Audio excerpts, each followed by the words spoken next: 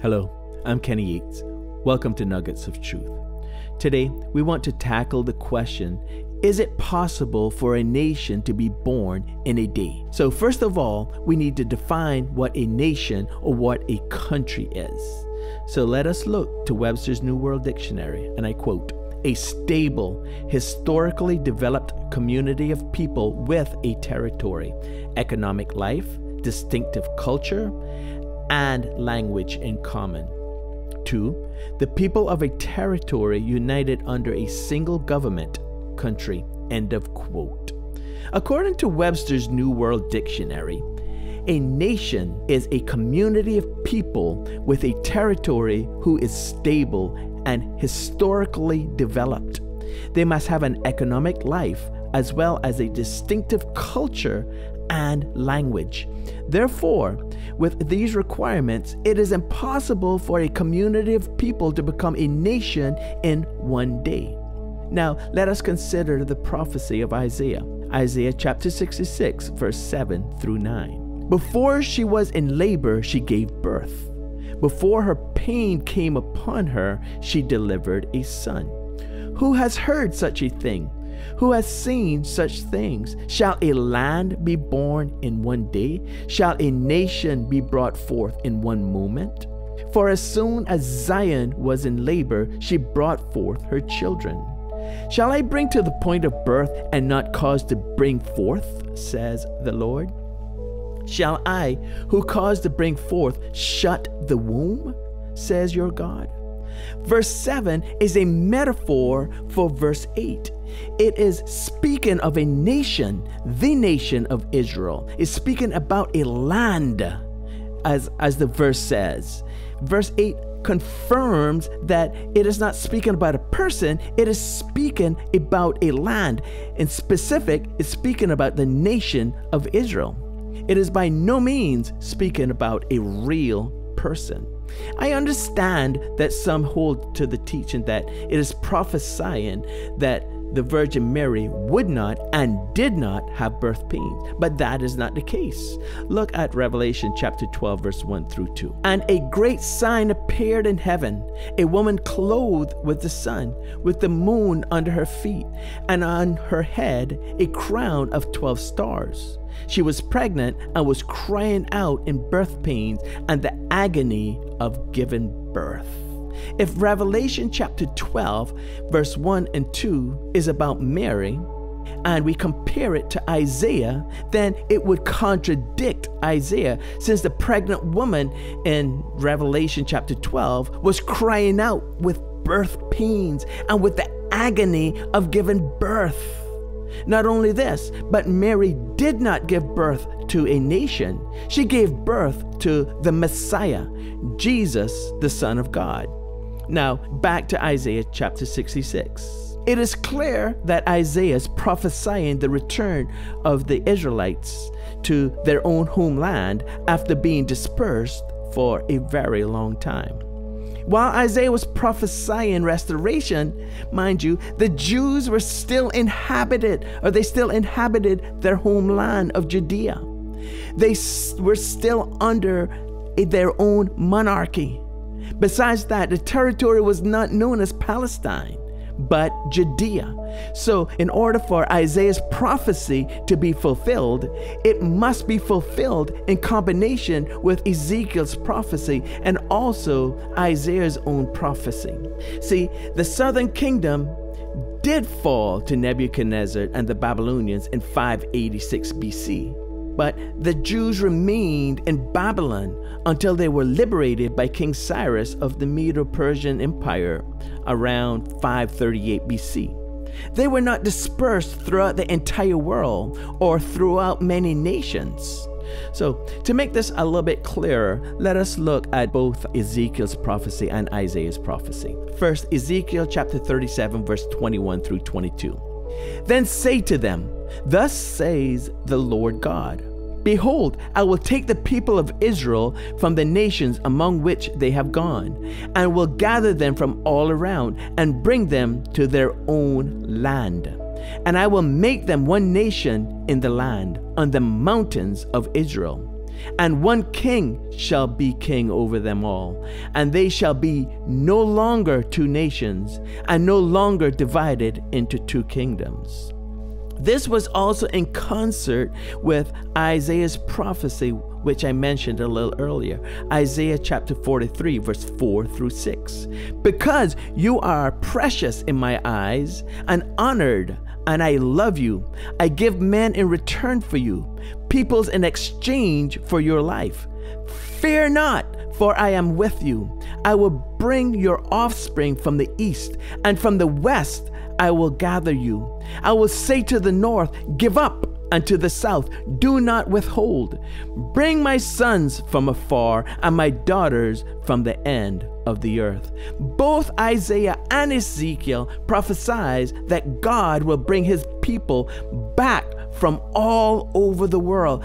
Everywhere that they went, everywhere that they had put down roots, he will bring them back to their own homeland. Besides that, Israel did not become a nation, a sovereign nation at that time. They remained under the government of the Persians, then under the government of the Greeks, and then under Roman rule. So it is to the rule of Rome that we must now look. In AD 70, Jerusalem was attacked because they had rebelled against Rome.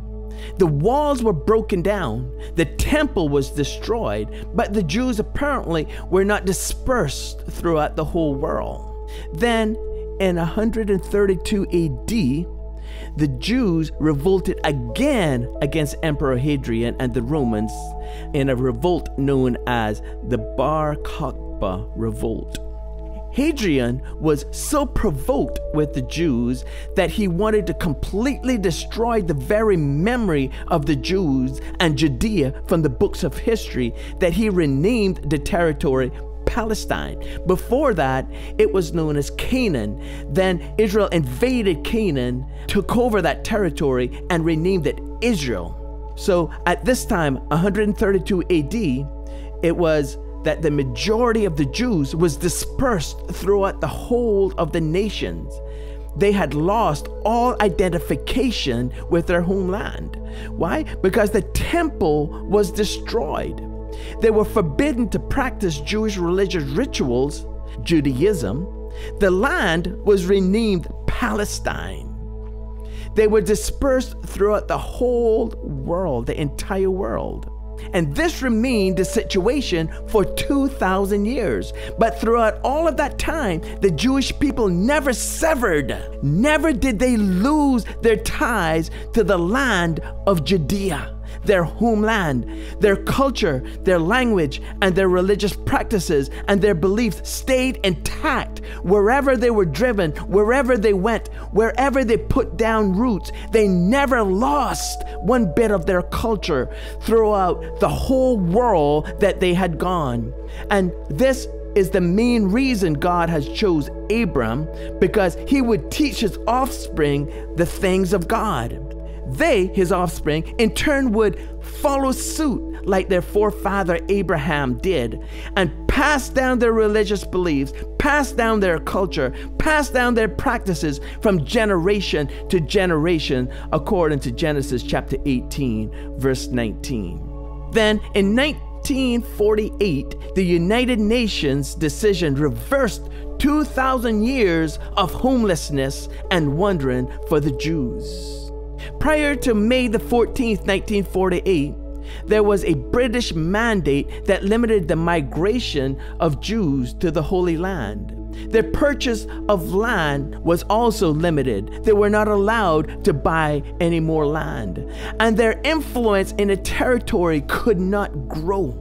All of this was changed. All of this was reversed when the state of Israel was proclaimed a sovereign nation, and the territory was once again renamed Israel. Incidentally, Isaiah's prophecy was fulfilled approximately 1,948 years after the Messiah was born, which is the same number of years after creation that Abraham was born. According to the number of years set by the Bible for each person's lifespan, starting with Adam all the way to the birth of Abram, later known as Abraham, when those years are all calculated, it sets Abraham's birth year at 1948, the same year that Israel became a nation again. It was at this time that the Jewish people began to return to Israel by the thousands and tens of thousands. The infrastructure just seemed to miraculously absorb the influx of Jews to the newly established nation of Israel. Israel was born in a day without the birth pains of war or battle in order to fight for their freedom. They did not have to fight a rebellion. They did not have to fight for their freedom. There was no fear of treason if they had failed in war. On the contrary, the Lord used the ruling power of the UN to bring forth the nation of Israel in a single day. Before the birth pains even hit, Israel became a nation. We can be sure this isn't the New Jerusalem coming forth out of heaven in the future, because the New Jerusalem is not a nation. It is the bride of the Lamb, the camp of the saints, and a holy city, according to Revelation chapter 20, verse 9 through 10, and Revelation 21, verse 9 through 27. So let me just summarize all of this for you. During the writing of Isaiah and Ezekiel, the Jews were still under their own monarchy, with their own temple, with their own religious beliefs, and with their own culture. But in BC 586, the Babylonians captured Jerusalem, destroyed the temple, broke down the walls, and took the Jews into captivity, which is known as the Babylonian captivity.